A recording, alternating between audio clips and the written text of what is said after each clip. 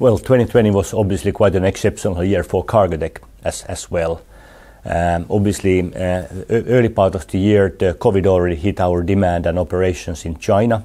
And then by the Q2, it was a really global crisis for us. It impacted us many different ways. Obviously, for our customers, the environment was very challenging, and we saw a sharp drop in our sort of deliveries and especially in order intake. Our own operations were affected. Some of our factories were closed for a while. Our suppliers were also affected, and many of their factories were closed, and that obviously impacted our supply chain as well. So there were many challenges in there. Then we started to see the demand pictures slightly recovering, probably from May onwards, and especially after September, we actually saw strong recovery, especially in more sort of operational shorter cycle equipment in Hiab and also in Kalmar mobile equipment. However, for the larger capex investments, especially in the port and automation area, the market was slow. Good news is that none of those projects were cancelled, but clearly customers were hesitant to sort of pull the trigger, and many of those investments have been pushed back for 2021.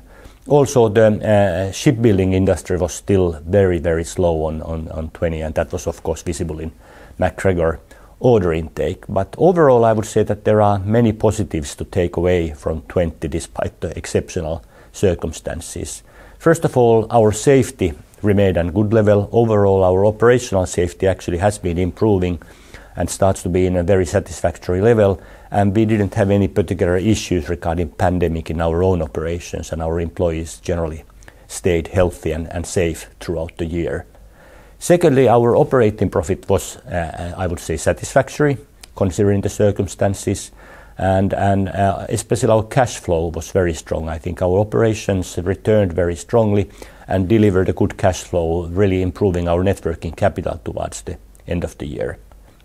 During the pandemic crisis, we also paid particular attention to our leadership and employee well-being, and that has also clearly paid off. If I look at our employee engagement numbers and our leadership scores that we sort of continuously monitor, we saw a clear improvement actually happening during 2020. Our services business held up very well and showed its resiliency during the crisis. Obviously, there were some decline caused by the access to site, etc. But overall, services revenue stayed at the high level, and actually our profitability in services stayed at a very good level. Strategically also, even though overall our equipment revenues declined quite sharply, our sustainable product portfolio or eco portfolio actually increased and is now 24% of our revenues. So very clearly market demand and our customers are requiring more and more sustainable solutions, and due to the investments we have done in the past years and that we still accelerated actually last year are paying off now, and our capability to deliver eco-efficient, electrified, automated, robotized solutions is paying off for us. And then obviously last year also both companies' shareholder meetings approved the merger with Konecranes. That is an important strategic step for both companies. Let's start with the Kalmar, which was really twofolded in a sense. If I talk about the mobile equipment business, the sort of lighter, smaller container handling lifting equipment, strong drop in demand during the Q2 that was then visible towards the end of the year revenues. But from profitability point of view, the business did very well. We were able to adapt our cost and being able to show also how cycle-proof that business is, with the strong services remaining almost at the last year's level. On the other hand, on our project and automation business, that was a year to forget in many ways. The revenues were in a relatively high level, but due to the changes in our supply chain away from Chinese joint venture, due to the extra costs coming from the COVID, etc., the business was not at the satisfactory profitability.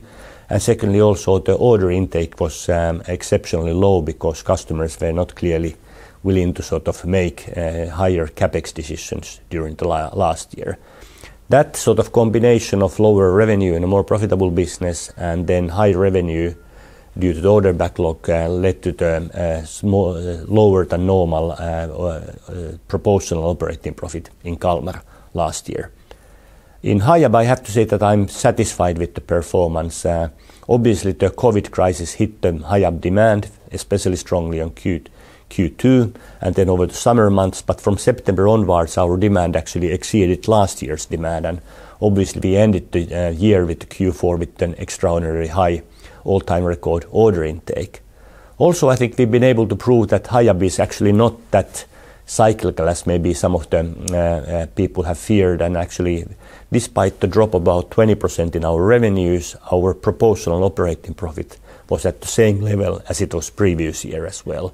So again, services were remaining at relatively high level, and we are able to show that our business model can flex in up and down turns there as well. MacGregor, I already mentioned, again, very happy with the 24 million result improvement. The cost programs we have driven there are yielding results. Our project execution is improving, and services business obviously declined, but was still at a relatively good operating profit and was protecting the business. And it was good to see MacGregor back in black numbers in the second half of the year. It's a difficult year to predict. If I look at the demand picture coming from the sort of end of Q3, Q4, especially in our more sort of shorter cycle equipment, we saw a very strong return on there. Also, a lot of our equipment is today connected, so we can actually look at the real time, the activity of our customers, and both in North America and Europe, the activity level is actually at the same level or slightly better than it was a year ago in January. And also we have seen the demand picture to stay strong.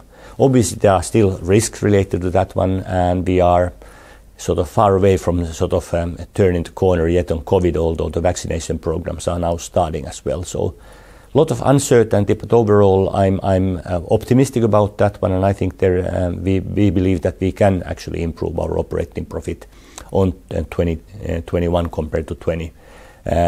MacGregor has turned a corner in many ways. The demand picture in Hiab and Kalmar mobile equipment is stronger at the moment. And then also I do believe that the larger capex investments that were held back during the 2020 will be returning. As said, none of those projects has been cancelled. And if anything, I think this COVID situation has sort of strengthened the belief that the automation and robotization and also the sustainability are directions that our customers would like to go.